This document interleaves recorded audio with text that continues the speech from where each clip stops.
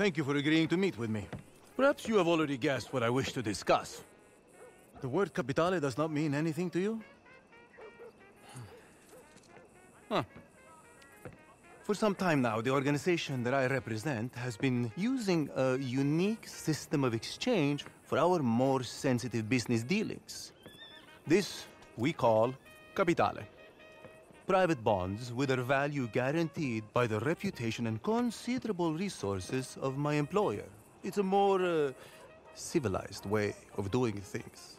Until every cutthroat and gutter trash got their filthy hands on them, it cannot be allowed to continue. The value of capitale depends on a certain exclusivity. Understand? Come. I don't know how much you have heard of our ambitious new senator, Anton Ricard. He's an officious, naive man who has yet to learn how politics work. But his grand plans to make Le Moyne the star of the next year's state fair in Sacramento. He has also been making life very difficult for us. Come on. Excuse me for a moment. Oh, forgive me, Signor. I thought we'd be meeting alone. Who is this?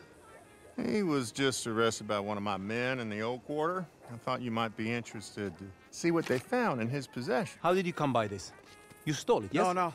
Please, Signor Martelli. Do not speak my name, porco! I found it. I swear to you, I did. On your knees. I did. I found it. I did. On your knees!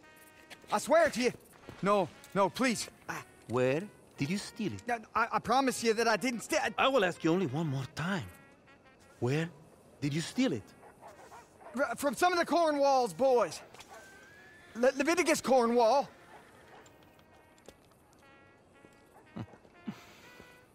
Thank you, Chief. I trust this man will face the full penalty of the law. Most assuredly, Signor. Good. Proceed. Was there, anything else? No, I think that was enough, don't you?